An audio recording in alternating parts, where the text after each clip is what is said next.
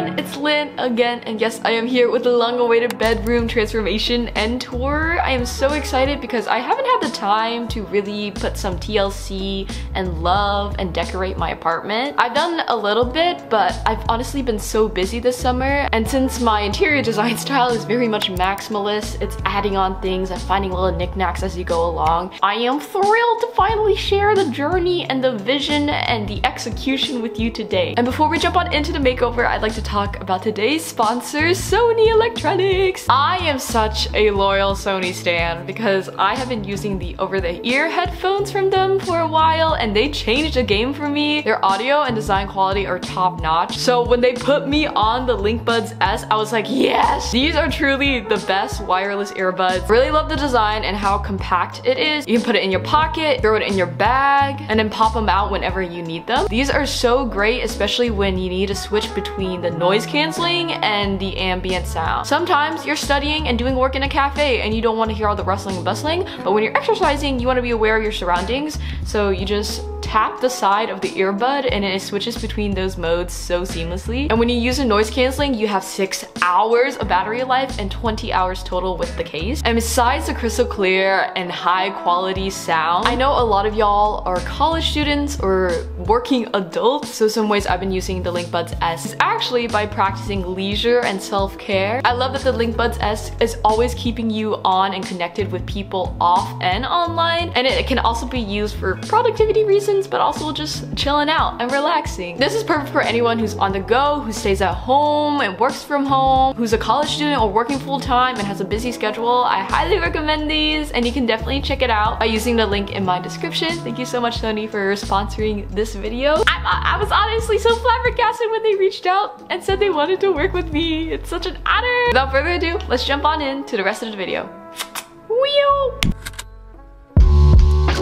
Hello everyone, it's VoiceOver Lynn again, and we're gonna go paint shopping because I need some green paint, and not just because I'm trying to be Dakota Johnson or because my favorite color is green. My favorite color is actually blue. However, with my current apartment, the sunlight doesn't reach my bedroom just the way townhouses and lofts are set up. The farther away you're from the front, you know, the less sunlight you get. So I really wanted to paint my walls green so I can emulate all those woodland cottagecore vibes since I wouldn't be able to have plants. Here's some footage of me setting up my bed for the first time back in April when I had red hair. I was so excited to have a full instead of a twin. Ah, it's so luxurious. Bed sheets, the mattress topper were all new, but my bed frame is secondhand. A lot of the furniture I have, as you'll see, is actually secondhand. I found it on Facebook Marketplace, Goodwill, or I already owned it, so I really tried to buy as little new things as possible. And after months of trying to find the time, I'm finally painting my walls and prepping the room. You know it's about to get down when I'm putting the bangs up.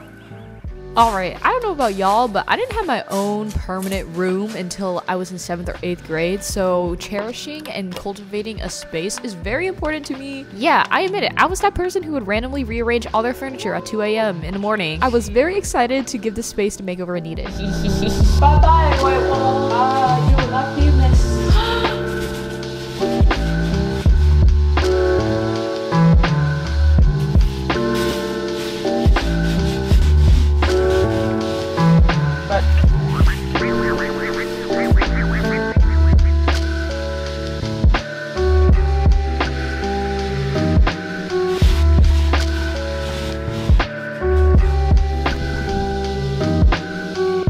Found these white IKEA shelves in our apartment complex's trash room because people will dump stuff when they can't get rid of it when they move out. So I was like, hey, I'm totally gonna reinvent this and put some blue paint on so it matches my personality and add it to my room. I did this while one wall of my room was drying, and then after that I got some awesome peeling tape ASMR. Ooh, visually it's so pleasing to look at, except where I made mistakes, but you know, everybody makes mistakes. Everybody has those days. After that, I pushed back my bed frame, put my mattress back on, and then got ready for the other wall because yep, we have more painting to do. While I was painting, I was keeping myself company by listening to music. I've been listening to a lot of BTS, Beat a Doobie, Silk Sonic, but for some reason my Spotify queued up really sad songs, and then I really got into my feels. I'm a liability, get you out, make you leave. It's not the same anymore. Anyways, to raise my spirits, I started watching Queer Eye. First of all, Anthony is so hot, and second of all, I'm trying to really channel that Bobby energy in this transformation today. I felt like the painting would never end, but surely we got there. Not perfect, but it's so green and I love it. Next order of business was to hang the floating shelf above my bed, which I promise I did secure properly, so it's not gonna fall on me when I'm sleeping. I promise, I promise. I always feel so powerful with a power tool in my hand. Like, girl, look at her. Wow, look at her go, yes. I hung up my cat's climbing shelves where she can sit high and mighty and exert dominance on us mere mortals. Then I finished up the day by hanging up a mirror. Y'all know that sound on TikTok where it's like 30,000? That's exactly how I feel about buying frames for my artwork. So I decided to go get them secondhand, and luckily Goodwill had a really good selection. I also got some really good deals on other items like a trinket dish that's in a leaf shape for $1, this wood slab, and this really cute but kind of dinged up jewelry holder.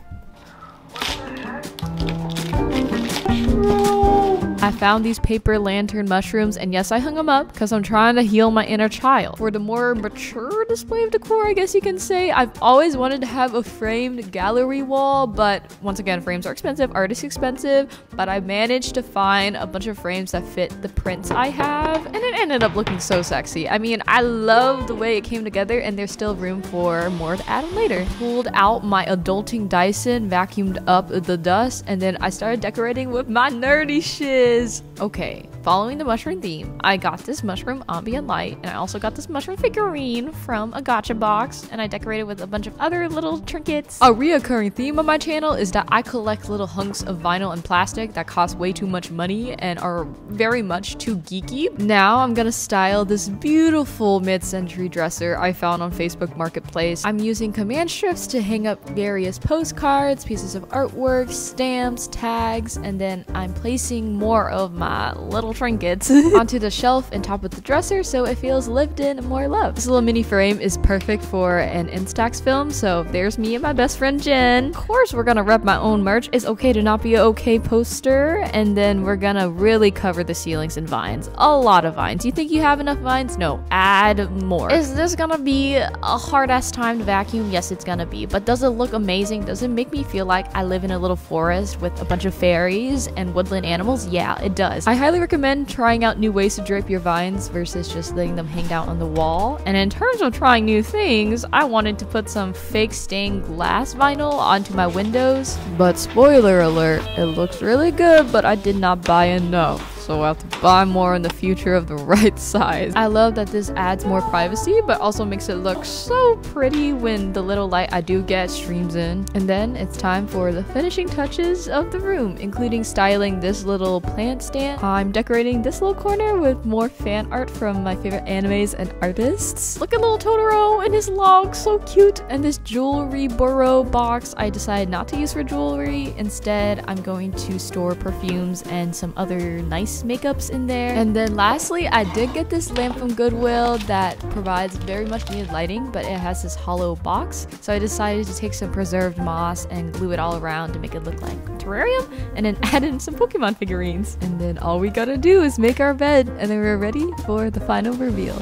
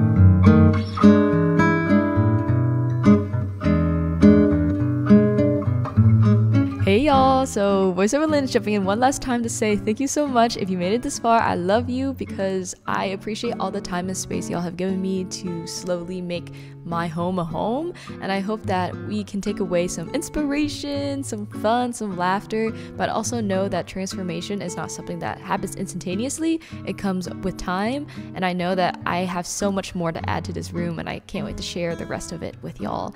And so if y'all would like, remember that you can also check out the link buds S in my description, and I hope that we are all able to find a space that we feel comfortable, that we are ready to grow in. And good luck to everyone starting the new school year. I know a lot of y'all going to college, and I'm so proud. And without further ado, I'm gonna sign off. So see y'all in the next one. Bye.